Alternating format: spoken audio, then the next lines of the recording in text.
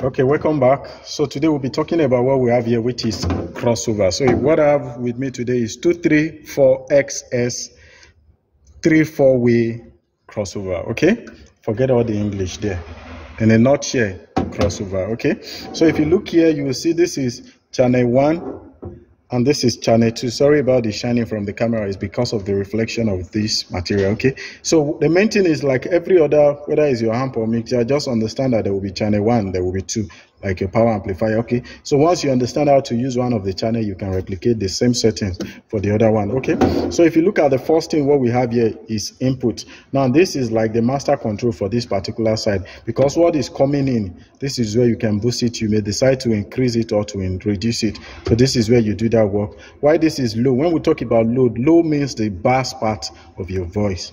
Like if, for example, if I'm playing a song now, you know, maybe the song, the person singing has a very thin voice, no bass there, you can decide to boost it here. Okay. So if you look at this side, this is low/mid. Now this side controls your mid voice and your low range. Okay, the intermediary of the two of them. Why this one control mid/high?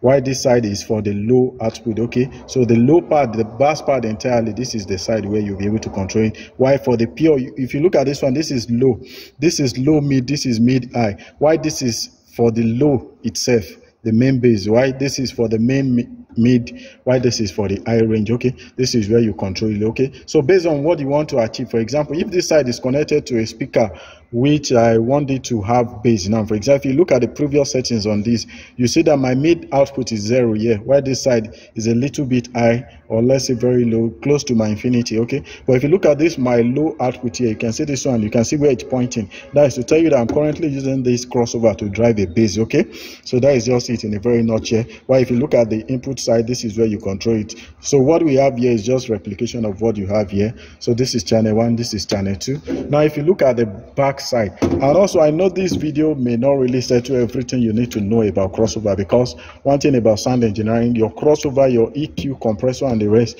they are very important. So for you to understand everything very well, you have to sign up for a master class. So we'll break it down for you, so to be very helpful to you, do well to sign up for that class. Okay, this is your place where you plug your power cord. This is the part it will enter. You can see this. Now if you look at this side, this is one of my channel. While this is the channel 1, this is channel 2. You can see it here, channel 2. Okay, so if you look at this side now, that is to tell you that this is the part that is coming out. So the part that is coming from my EQ, or directly from my mixer, based on the one you have, it will definitely enter through this place. You know, this is our channel 2, this is channel 1. Once you understand the way one of them work, you understand all. So this is our input. Okay, so if I'm sending, if a chord is coming from my mixer, this is where it will enter. Okay, for this side, this is where it will enter. Okay, so since we have the input here, let's say the input from the mixer or from our equalizer enter this place, then your output will come here. So the cord that will be connecting to this place will be the one going to your power amplifier. Just watch.